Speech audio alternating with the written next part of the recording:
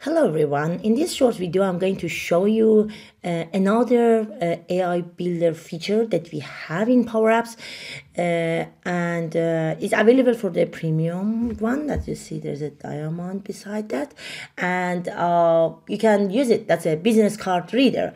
I already start to use it. I didn't use it yet for the proper flow or proper application yet.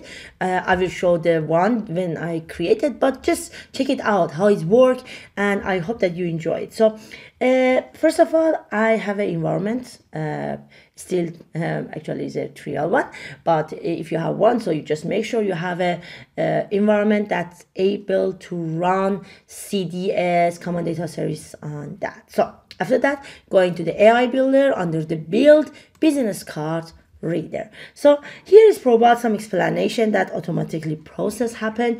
It's going to actually read your card and able to actually to do that. So just a start to see that how we can use it. After that you create it, you can also use it in flow. So for example, you have the scans of different cards in one of the actually in your folder, or whenever you get actually a picture from the business card, you want to pass it to store it in other database, this can be possible. So this actually, there are some best practice here. You see that we said that use clear image of business cards. Don't do that. You will see that I will show some of demos that I'm using this, but it's still sometimes working. But yes, the best thing is to have a clear image of that. Scan one business card at the same time. Don't put complex or many of them at the same time. So let's start through that. Create an app. I'm going to navigate to the Power Apps environment here, and is open the canvas for me. I'm going to use a actually layout one. Okay, so when you see here is actually, you will see something like this. This actually, you can put it here. So if you go to the insert, go to the AI builder, you see that we have business card reader. So this is one of the components that we have here. So let's start. Let's just check it out that how it works actually. So I'm going to the actually run it. I'm going to bring one of the business cards that I have. Just give me a second. I can't find it. So that's a one. This is not a best practice picture, but it still is really good to identify that one. So you see that I loaded that. It exactly has the bad direction as is mentioned, but still is able to detect the picture. So this is one. You see that it's bringing it a bit up, and I can say, yep, scan that one. So you can add it there. So now I can see that what is able to recognize. So I need to back to the canvas, and I'm going to add a couple of label to see that what I have there. So I'm going to add one label here, a couple of different ones. So 1, 2, and another one. So for the first one, instead of text, I'm going to put business card reader dot.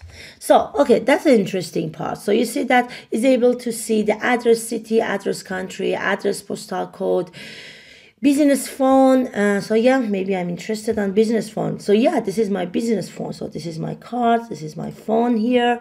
I'm going to add another one again. So business card reader dot is able also to, if there's a clean image, company name, department, email. Yep, this is another one that sometimes we're really interested. Yep, radacad.com. And I'm going to another one that is business card reader dot for example, yeah, email, first name, full address, full name. Yeah, that's another one that we need. So of course, I'm sure that is not able to detect everything because my image was not really good. So I can try the other one. So for example, company name, yep. So I'm actually, if I back, is not that one, is actually RADACAD, but because I didn't mention here and it's the second one, so it's considered that should be my, but it's a kind of the title. But still, for the good one, is actually able to detect the other. So let's try the other business card. I'm going to try the other business card that I have. So now I'm going to try the other one that I just downloaded. That's for my friend. Let's see that how it actually work. Just going to detect. That's one of my friends. She's from Vardy IT, and see that how it actually work. So as you can see here, so yeah, telephone number is correct. She's her email address, her full name, and it's because actually it's really good actually because it's a different font, but it's kind of W is not really clear, but it still is able to detect that one. So you see that how it's good. So it's different for the each department, for the each one is different. But I tried couple of different other one. I found that the email is perfect, is able to detect the phone number also, and part of the name, of the full name actually is really good as well.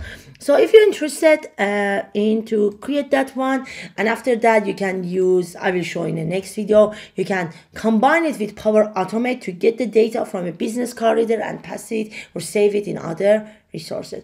Hope you enjoy it. Just try that one, try with the different business cards that you have, and that can be really useful. Myself, when I create the app, I'm going to use it in the conference that I'm attending. I'd get the business card from people to store it back, or you can put it, use it into, for example, find them in the Twitter or LinkedIn. That can be lots of idea behind that.